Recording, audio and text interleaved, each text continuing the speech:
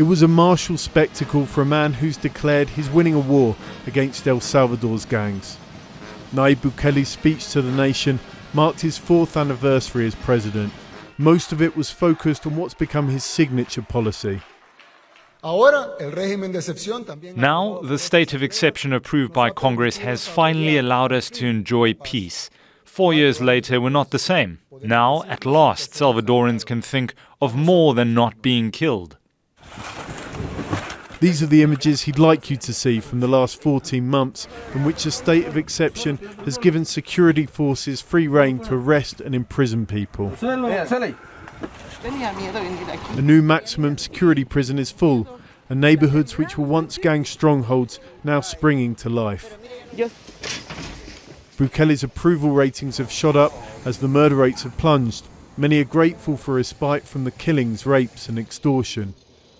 But a report came out this week too, from one of El Salvador's best-known human rights organisations.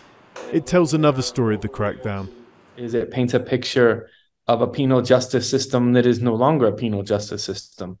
It's more of a type of a concentration camp in which soldiers and police, prison guards and attorney generals decide who goes free, who stays in prison, who lives, who dies, and torture at their pleasure.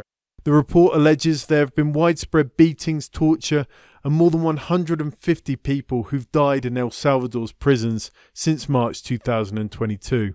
We've documented multiple cases of deaths simply because they weren't able to have access to medical care to treat the wounds. An example is of a man who was beaten in his torso so badly that his stomach filled with blood and he couldn't eat anymore, ended up dying of starvation. And anybody in the wrong place at the wrong time could enter that world. Under the state of exception, security forces can arrest people merely on suspicion of having committed an offence. Police have admitted they have quotas. Once in prison, Cristasal says detainees can be held for up to 2 years before trial.